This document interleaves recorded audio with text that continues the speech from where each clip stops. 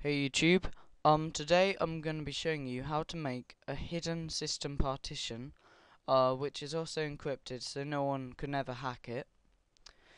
Um, yeah, so the hidden system partition could be made by using TrueCrypt. TrueCrypt is a encryption software, and you can like create partitions and stuff.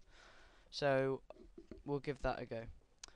You can download TrueCrypt from cnet.com and then go to downloads and search for TrueCrypt.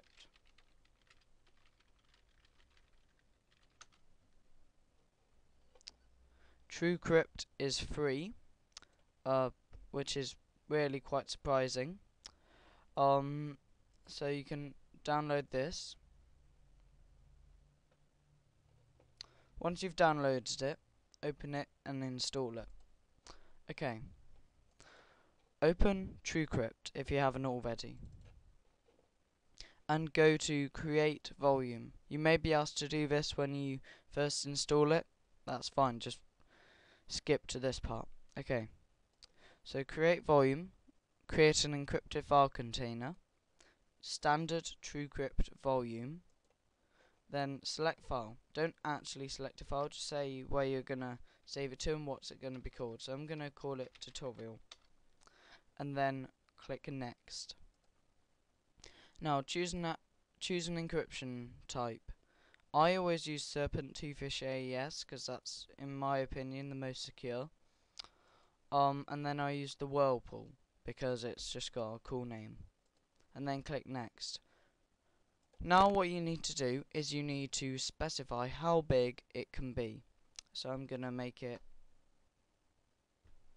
not something too ridiculous. Let's say about 15 megabytes. I have a volume already on my computer that's 20 gigabytes. So I use that to store like programs, music, stuff like that.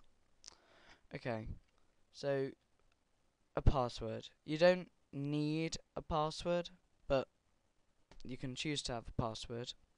So I'm gonna put the password as tutorial.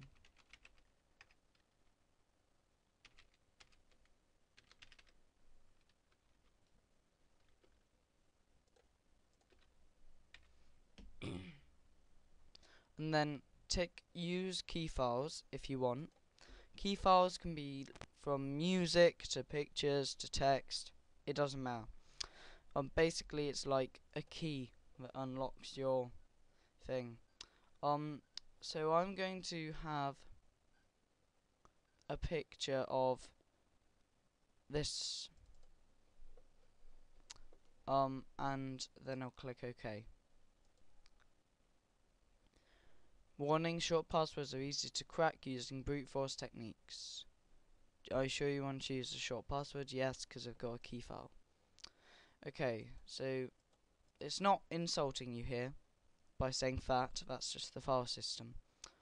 Okay, so just like move your mouse around a bit and it generates a random pool. Okay, so and then click format, and it's that quick. Of course, for the 20 gigabyte one, it took a lot longer. Okay, so here's tutorial. At the moment, it just looks like a blank file. So we're gonna go to on the mount section. We're gonna go to select file, tutorial, and we click mount, and we get this. I'm just gonna tick that so I know what I'm typing. So if you type like tutorial but don't attach a key file, then it gives you that error. And just ticking the use key files box doesn't do anything either. You actually have to add the file. So where was it? There we go, the picture of the subscribe. Not hinting anything there. And then click OK. Now you can see that it's mounted it. So go to and look, there it is. So here you can like store your images of I don't know what, something you don't want other people to see.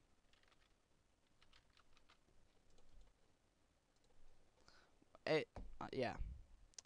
Okay. And secret stuff.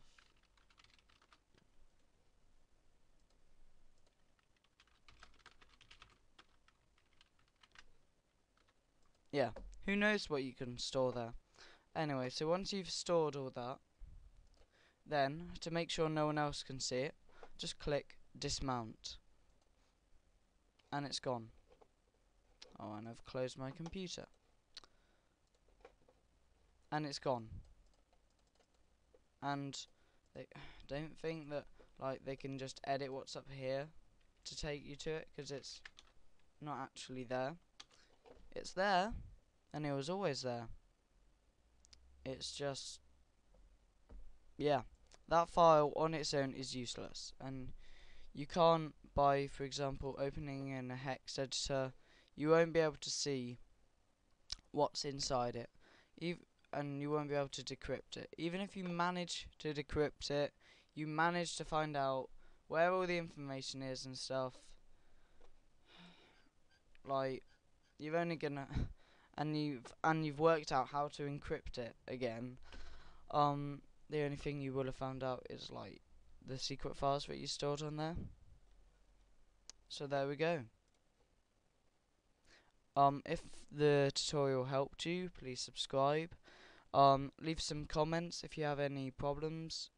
Just send me a private message. Alright, thanks.